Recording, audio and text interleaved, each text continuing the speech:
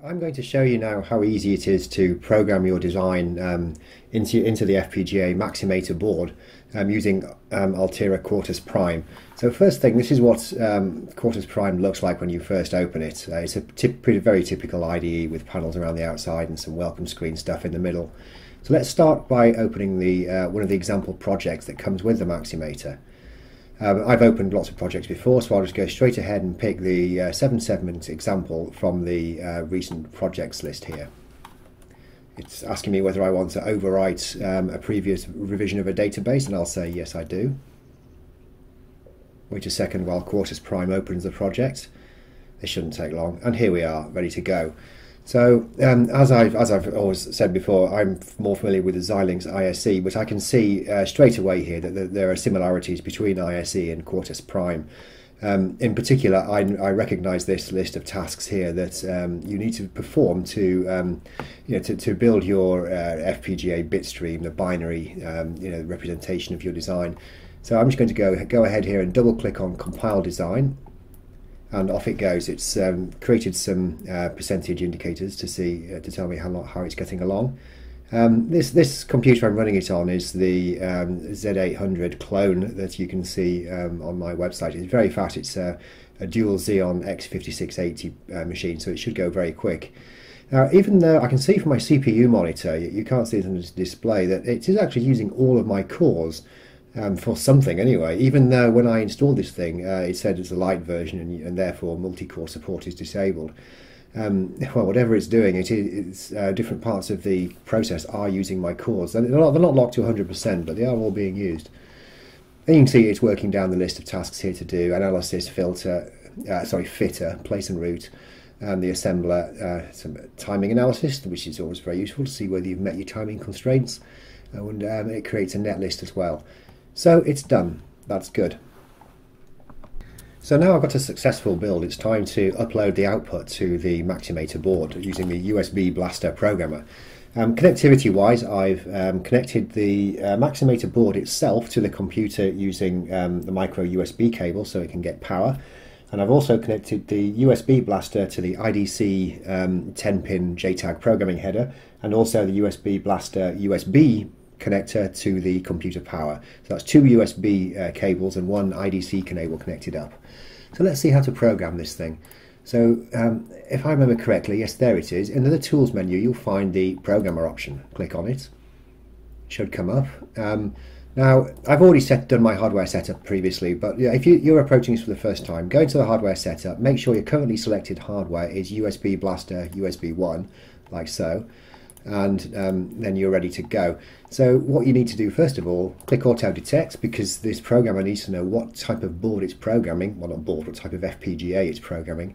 And there we go, it's found that there are multiple possible choices for this particular JTAG ID, and the one we want is the first one, 10M08DA. It's selected by default. We just say OK.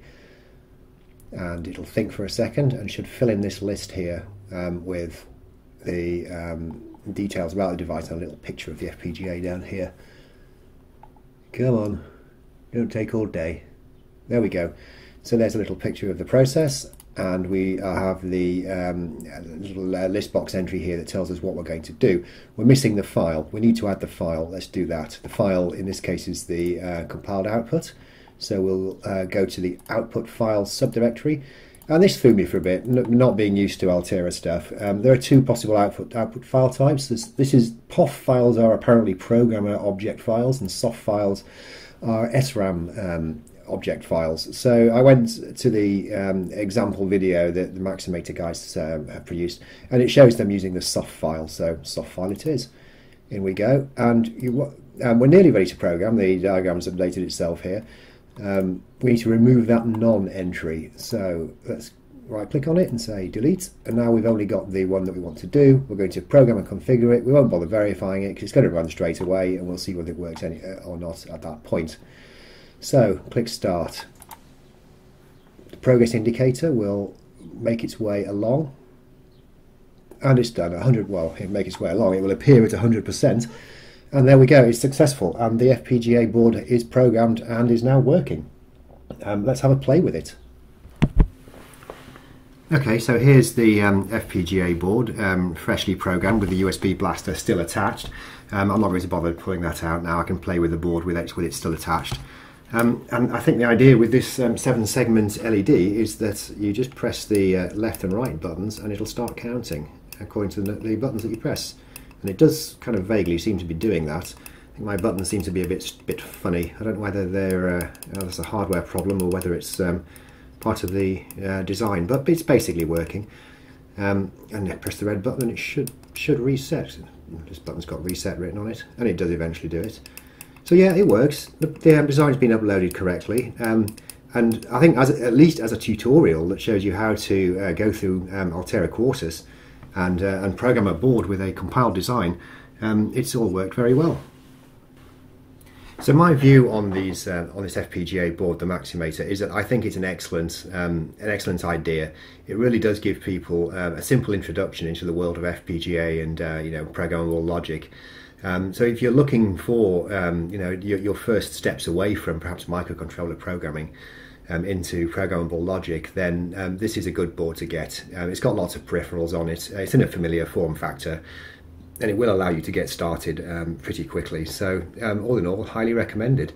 Do check out the write-up on my website if you want to find out more, and hope you've enjoyed it. Thank you very much for watching.